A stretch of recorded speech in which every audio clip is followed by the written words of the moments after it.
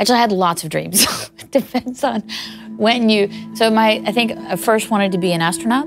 I wanted to work for NASA. And I have to be honest, I'm so proud of having gone to Singularity University because the faculty in California is in the old NASA building. When I was about 10 years old, 9, 10, I got my first computer. It was a Commodore 64. And I had a modem next to it so I could call out to an internet service provider.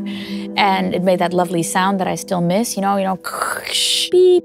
So I wrote a very simple program in BASIC to control my modem and to just dial through all the numbers in my local area code, just looking for other computers that would pick up on the other end. It became very, very interesting to me to look at the flip side of it, not just how to work, but how to break them.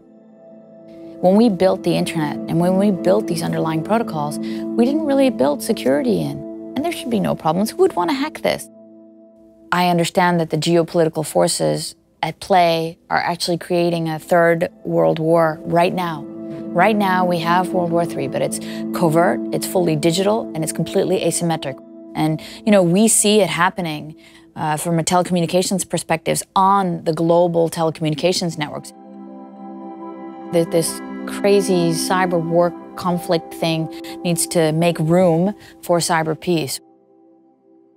With Singularity, I mean, the subjects that I talk about there are things like quantum computing and how quantum computing is going to have a very serious impact in the security arena, which is why people need to wake up and start working on that problem now. We actually have solutions to these problems. So if we want to really work the problem, we need to do it together.